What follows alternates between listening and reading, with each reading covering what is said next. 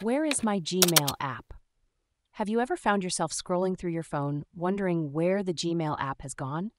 It's a common issue, and it's easier to resolve than you think. First, let's start with the basics.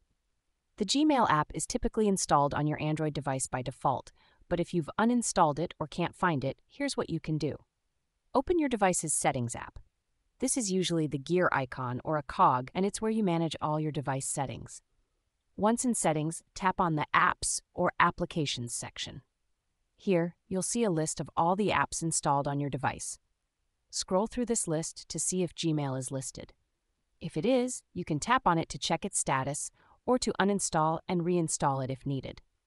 If Gmail is not in the list, you might need to download it again from the Google Play Store. Open the Play Store app, type Gmail in the search bar, and select the Gmail app from the results. Tap the Install button to download and install it.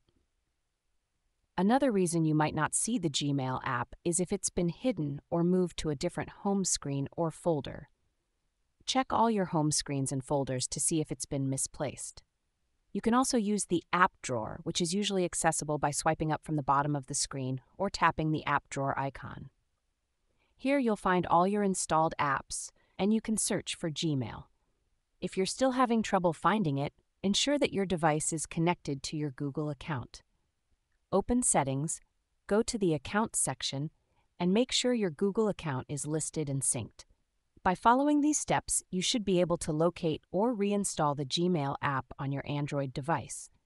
Remember, if you're using a work profile or a shared device, some settings might be restricted, so you may need to check with the device's owner or administrator for additional help.